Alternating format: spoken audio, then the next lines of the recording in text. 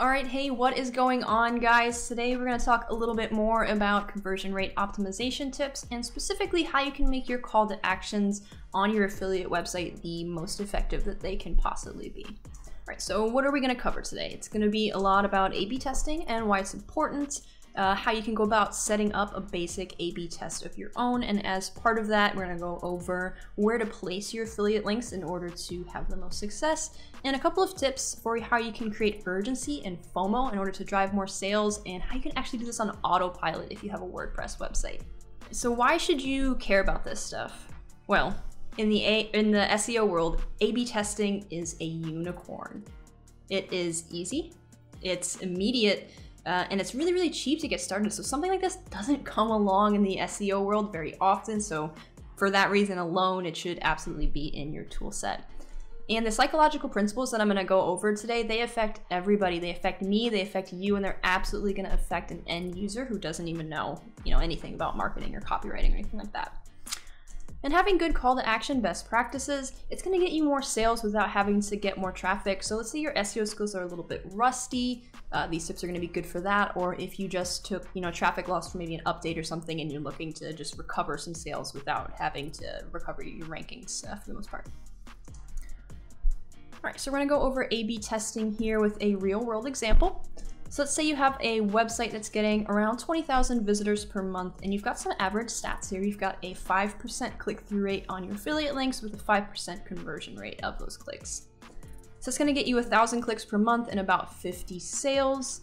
So let's say you're making 30 bucks a sale. The monthly revenue of that site's going to be around 1,500 bucks. And if you go to sell, it's going to be worth around 45 grand, which is good, but it could always be better.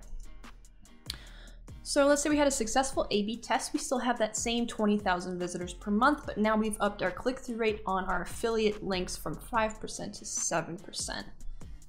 So instead of 1,000 clicks per month, we're now getting 1,400, and instead of 50 sales, we're getting 70. So we're keeping that same $30 per sale. Our monthly revenue is now $2,100, and we've increased the sale valuation from $45,000 to $63,000, which is an increase of $18,000. So that's pretty self-explanatory of the value behind this, especially since you can get started, with A/B testing for free. So it's really a no-brainer. All right, so what should you be testing? You can literally test anything, which is why I love doing this. But if you're just getting started, maybe you've never done this before, some of the basic things that you can test is your call to action placement, what button text might say, different colors, the layout and design of your website, and also the key areas of content. So the content leading up to your call to action, you can tweak what it says there to see how changing that affects sales. All right, so regardless of what tool you use, there are some best practices when running these tests, and the most important one is a single variable test everything. Because if you have 3 or 4 different variables going on in a single test, it doesn't matter if the result is positive or negative, it's impossible to tell what variable actually impacted change there. So if you want to have good actionable data, make sure you're single variable testing everything. Now, if you test on your highest traffic pages, it's going to get you the quickest results. But at the same time, make sure that you run that same test on multiple pages so that you're not getting some quirky result on one page that might not be relevant to other pages. And if you want to optimize your workflow here, test multiple ideas before making changes across the board. So get 3 or 4 positive test results before you go making changes to your entire website. And just another thing to note here, if you have a tool that creates a new page, make sure that that new page is either nofollow, canonicalized, or both. All right, so we're gonna go ahead and dig into a real world example here. So this is what an affiliate, buyer's guide type of page might look like. You've got some products here, you get your call to actions, content, a chart, product summaries, pretty basic stuff. So let's say we want to test, maybe this button is green, the whole website's green. Maybe we want to change it to red. We have a suspicion that that might increase sales. We don't know until we test it. So let's go ahead and do a test here. All right, so the tool that I use is called Neilio. It's a WordPress plugin. They didn't tell me to, name drop their product. I've just used it before. It's inexpensive and it's really user-friendly, so I like it. So what you're gonna do, this is with a free version. So you can actually get your toes wet with A/B testing without, putting any money down. So we wanna run a test on a page here. All right, so what this tool does is it's gonna take all of the pages that are on your site and allow you to pick the one that you wanna run the test on. So you want button color to red. So this is what you're changing on the page, so name your test that. You also want to set up a goal here. So for an affiliate website, 9 times out of 10, this is going to be a click on your affiliate link. So you can do Amazon or something else, but let's just use Amazon because everybody's at least familiar with that. Obviously, if you had different affiliate programs, you would make the goals that. So if you want to track a conversion here, we are looking for a click to an external URL. Amazon by default, it's going to include the URL that matches an expected value exactly. You don't want to do this because then you would have to create goals for every single affiliate link, and that's really cumbersome. So what you can do instead is URL contains the expected value. So this is going to trigger a goal every time a URL contains the word Amazon that somebody clicks on. So if you're using another program, obviously put that there, and if you're using Amazon, make sure you also include the shortened link as well. Let's go ahead and save that. All right, so we're gonna edit the page, and what I really like about this tool is that it inherits your native page builder.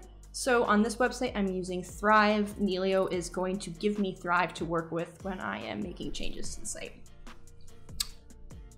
And also what it does here is it automatically de-indexes it, but if you want to be crazy like me, you can also put the OG URL here so that it's canonicalized.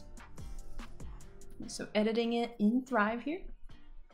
So again, we just want to change the button color here from green to blue, or sorry, green to red. We're going to change it from forest green to core red. Beautiful. Make that change there. Doop-de-doo. Easy as pie. Go ahead and save that.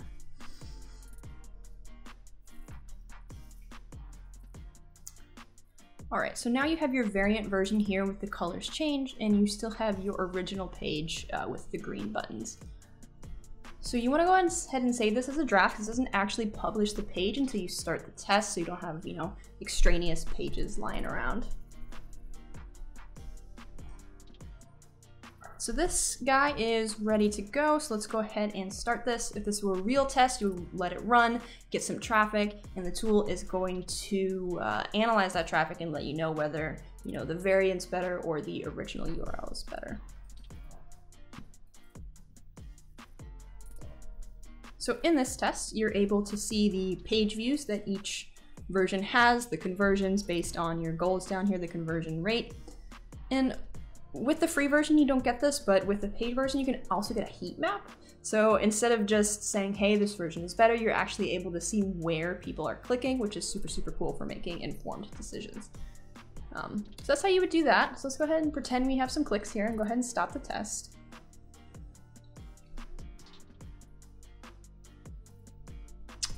All right, so once you have your data, if it's a bad result, you can either reapply the original design, or you can just from right here apply that variant design to the page that you ran the test on. So it's one click, super easy. That's why I like this. So it's worth trying if you've never tried it before. Just kind of see what happens.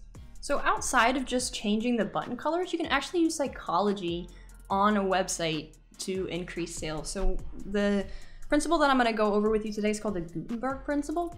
And essentially what this says is that people read in a Z pattern. So they're going to be reading from left to right and then top to bottom. And you can capitalize on this by placing your call to action in places where people are naturally inclined to pause while they're reading. So places like that could be the right sidebar, the right side of a chart, top left and bottom right of content summaries and stuff like that. So this is an example of what a product summary might look like. You've got your eyeballs on the page here. They're going to start in the left and they're going to look right, back left again, and back right. So the best place to put your affiliate links in this case is going to be the start, so the top left and the bottom right. So this is, best case scenario. You can also place it in the top right here. People are going to pause a little bit there to look at the image. Generally speaking, though, you want to avoid putting your affiliate links to your call to action in the bottom left, just because people kind of, they scan over that section. So link, and link. All right, so cruising along here, another psychological principle that you can take advantage of is freshness. So people like to know that they're getting the most up-to-date information. And now with that being said, you should still be updating your content on a regular basis, but there's some, hacks that you can use to make your content look more fresh than it actually is. So my favorite version of this is changing the month and the year in the title tag. And you can use a plugin like Yoast or Rank Math. They have dynamic date insertion, so this just updates automatically for you. So you can do the same thing within content using a plugin called, I believe, Shortcode for Current Date. So in addition to having your title tag say the month and the year, you can also, maybe under your H1 have last updated the month, January 2020, 2021, whatever it is. You can also, if you have a sale that you know is continuous, instead of just saying this product's on sale, blah, blah, blah, you can fill in today's date. So it says this product is on sale today, whatever the heck date it is. So it's gonna make people think, I need to jump on this sale right away. So on that note, FOMO activation. So people have this innate fear of missing out. And if you create a sense of urgency, you can activate FOMO in order to get more sales. So a couple ways you can do this is with evergreen countdown timers, highlighting missed opportunities, so past sales. So you can say something like this product was on sale last month for 30% off. This month it's 15% off. Next month the sale's going away. So people are going to understand that sales come and go and they're going to want to jump on the existing sale they have right now. So you can also highlight deals on exit intent and offer essentially people to get on your email list for exclusive deals that might not be available to everybody. And if you do this, just make sure you have an exclusive code that is specific to your site so that people, they feel like they're actually getting a discount that is specific to your website. So key takeaways here. A/B testing is cheap, it's fast, and it's gonna increase your sales. So if you're not doing it, I highly, highly suggest giving it a try. You're gonna, make more money with the same amount of traffic by doing that.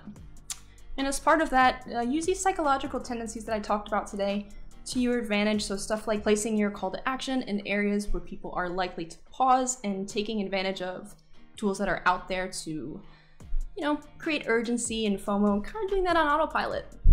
So that's what I got for you guys today. I hope you enjoyed this video. I hope you got something out of it. Thanks for watching.